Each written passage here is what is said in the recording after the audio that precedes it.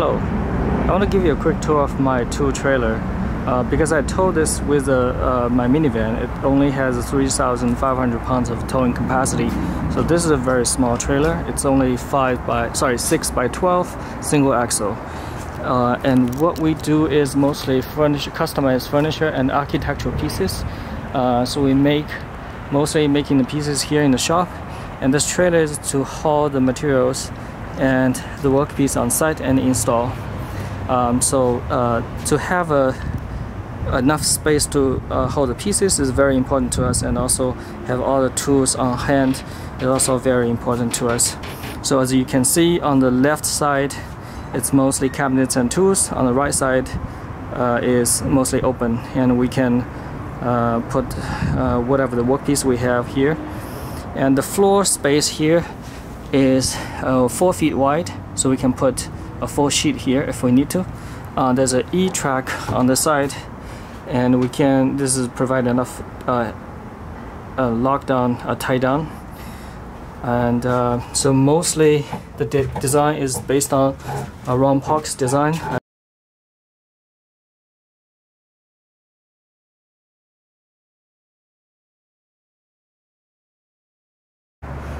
Another thing you want to know is we made this trailer mostly use CNC machines. We do it extensively with CNC machines. So all the pieces are cut on CNC. It takes me about 3 days to from cutting to sanding to assemble. So it's pretty quick. And we did some modifications based on our need. As I mentioned, the lightweight is very important to me. And so this uses very lightweight plywood. As you can see, this is a pretty high grade plywood. If you can focus here. And not only that, we did a lot of weight reduction. For example, here on the side you can see the cabinets has a lot of cutout. That's for reduce the weight. For the drawers, the bottom is only 3/4 instead of a 1/2 inch. This is only 1/2 inch. And for the dividers, we actually use 1/8 inch instead of a 1/4 inch. They hold out just fine. So for the dividers, we cut out the curve. This is for easy to get the tools, and a little bit weight reduction, I guess. And the other things I did, which is different from the design, is instead of only has the pole in the front, we also have the finger pole on the side, which means if you want, you can easily take the whole tray out. That's on both sides, and the front and back. So I find that's very important, very useful, right? If you want to take the whole tray out on the job site, you can. Because the tool we have the table saw and the miter saw here. So it's very important to have both. And the table saw, we use it on a stand, which is very easy to hold out. So it locks in with this passive lockdown. So you basically just push the table saw in, and it's locked in there. So if you can tilt it backwards, it will free. If you want to put it backwards, put it back, you push it in, and it's locked in there. This is very handy. So the whole idea is we want to have the table saw and the miter saw in here, and so we actually offset the whole cabinets. So the bottom of the cabinets is pushed that way, and the top of the cabinets is pushed this way. So then we create this cavity for the table saw, which is perfect, and also it creates enough room for this miter saw. And the miter saw sits here not only very secure with these tabs locked it down, so you lift it up and you can take it away. And also it has the full motion. It can swing from left to right almost 6 degrees both sides, and it's very useful. And if you unlock the handle, it has the full motion, right? So it's very handy if you only want to cut one of 2 pieces. So I'm pretty happy with that. And all the back, like the view thinner and the shelf, are based on this miter saw, so it's not interfere with the cut, and also utilize the most of the capacity here. As for the drill bits and the screwdriver and the small stuff, we use the magnet strip. I find that's very useful and easy to get to. And we also have some fancy hold-ons. So this one is a hand plane block, which is very custom made. It cradles the hand plane very nicely. The other thing we did differently is So all these pieces, maybe I can show it this way. So all these built-in up boxes, they don't have a back. So we basically screwed everything down back to the back, to the wall of the trailer. That provides the rigidity of the thing. And it not only reduces the weight, it also saves some space, right? You don't need a back. That also goes with this vertical shelf here. So this vertical shelf in the V-nose needs to be floating, because sometimes we need a very long pieces going all the way to the tip. So this is floating, and this is only held by pocket screw on the side to the back of the door. You can see that. That's the pocket screw. And it's very secure, and we never had an issue with it. So I'm pretty happy with that. So some amounts of feature with the trailer. So we have a solar panel on the top, and then we have a deep cycle battery here. And inside, so this is the solar panel charger, and we have an inverter, very small one, so enough to run a battery charger. And we have this is our own design LED controller. So it has all the circuit boards, the code, also all in developed by us, and that controls the LED strips here. So basically it has the sensors, and also when it turns on, it slowly turns on. It doesn't jump on very suddenly, and when it turns off, it gradually turns off, which is very nice. So we also have an IP camera here. So the trailer is parked very close to the shop, which has Wi-Fi, and so the solar panel and the 12-volt battery provide enough power for this IP camera to run overnight. So these are for when you're towing a trailer, you have a monitor in the front. What else? So on the bottom of this, as I mentioned, we need enough width to store 4 feet materials. So we create this toe kick area. So that means to save them, to utilize the space, we put a very long drawer on the bottom. So that one is I think it's a 12 or 14 inch tall box. It houses most of the long tools like the third hand and pry bar and whatnot. Yeah, I think that's about it for the trailer. Oh, and so 2 things I learned from Ron Paulk's design. That is the loose tie down. So basically it's a first order of retrieval, meaning all the tools you need to see them and get them, so get them quickly. So I really like the idea. And the table saw I talked about, it doesn't have any bungee cords and hold downs. That I really like, and you can see all the tools. The other thing I learned is you don't want this organization to be too specific. So that means like you won't want to provide those cutout forms for all your tools. It's just a tool. Every time you change a tool, you have to redo the thing. So what we did is, initially I tried these interlocking trays. They're fine, but the problem is like they are pretty small, and they're pretty expensive. So what I did is I 3D printed these brackets, right? So they basically locks all the 1/4 inch plywood together. So it's very easy. So you can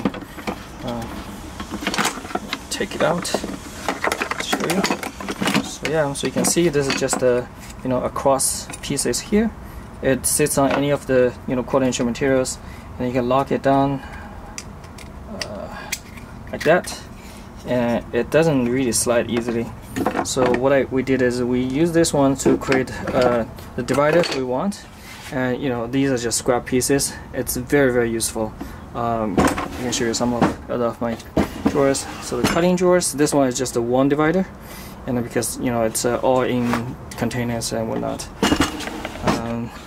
Sanding and finishing, so this is the same, right? So it's a longer dividers, and with the same 3D printed brackets. I can put a link in the description. You can download and print yourself. Demo drawers. So the other thing we did is the caulking, right? Initially I thought, maybe I want to do a caulking shelf or something, but I find it's just not. It looks nice, but it's just very specific. So what I did is, so instead of having all the cutout for each of the tubes, I did a very shallow dividers with the same brackets, and they held like the 2 tubes separately. They are fine. They never then will never move, and this is very nice. So we have some overflow tubes here, so I just put on top. Yeah, that's something also I learned. So all the lockdown pieces are cut on the CNC machine, which made the whole process very easy. And you can see all the screw holes are also drilled on the CNC, so they're very consistent. Yeah, we have the file, so if we want to do some different shelves, we can. The other thing we did improve on is the dividers. Let me show you in the shop. So I want to fine-tune the dividers. Basically, sometimes I have a very small, skinny tools. Sometimes I have a wider tools. If you have a, let's say, 2-inch wide shelves, that means you have to do 2-inch multiple of 2, right? So what I did is I did a 1.5 and 2.5, right? So that give you a lot more combinations. So basically, you have go from 1.5 and you have 2.5. You have 1.5 plus 1.5, right? And you have 1.5 plus 2.5, and you have 2.5 plus 2.5. So that gives you a lot more combinations, and then you can utilize the space way better. But I think maybe it's easy to cut on CNC than manual cut them. So this gives you a better idea what I was talking about. So if you have this is let's say 1.5, this is 2.5, then you can do 1.5 plus 2.5, 2 1.5 plus 1 2.5. And so on and so forth. So that gives you a lot more finer divide. Well, so the other thing I want to mention is it's probably not so much about the trailer, but something like a tips, I guess. So we do a lot of fine trimming, and that means we can't have any tears in the back. So what we did is, let me just unlock this saw. So what we did is we did these simple jigs. So what they are basically a couple pieces glued together, and we tune them so they sit in these grooves very tightly. Right, you can see if I can just put them in, and they sit there just like that. Right, they didn't move side to side. So that creates a zero clearance back. That's very, very useful because one, you can easily measure like the pieces, right, where you want to cut.